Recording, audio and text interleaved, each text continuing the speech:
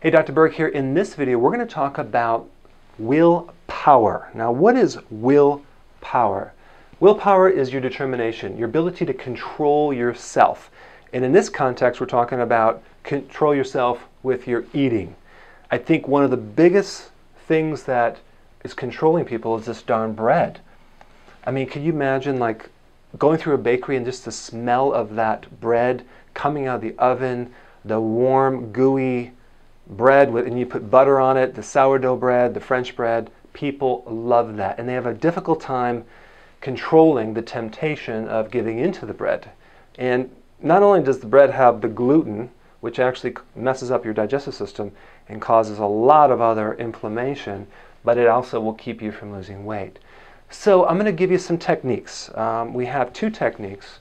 Number one, it's a technique that I developed. I'm going to get a patent on it. And it's called bubble therapy, where we literally put you in a bubble, and that way when you're eating around the table with your family, you won't be able to get to the bread. It's very, very effective. Let me show you.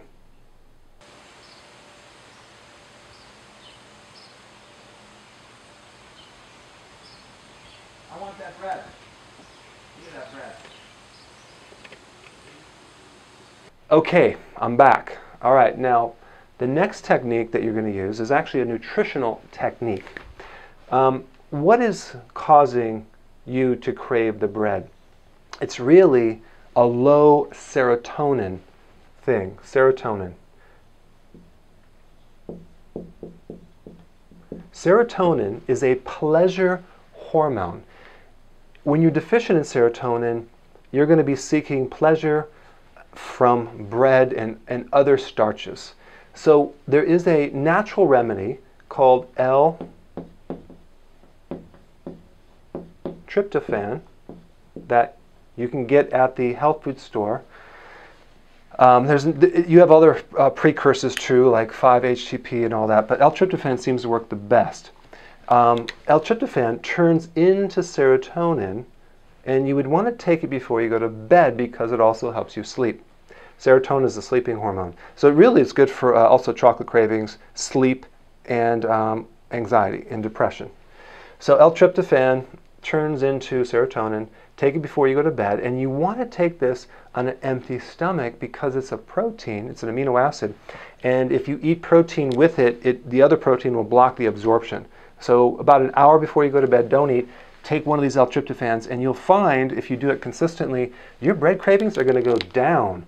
So until you get the bubble, at least get the L-Tryptophan to start using that, and that way you reduce the cravings. So we got avoidance of the bread, which we have to clean up all the bread in your house, and then number two, we have to get rid of the cravings because it's almost impossible to avoid and live in a bubble and avoid all the bread that is out there, families and social events and holidays and birthday parties and all these things.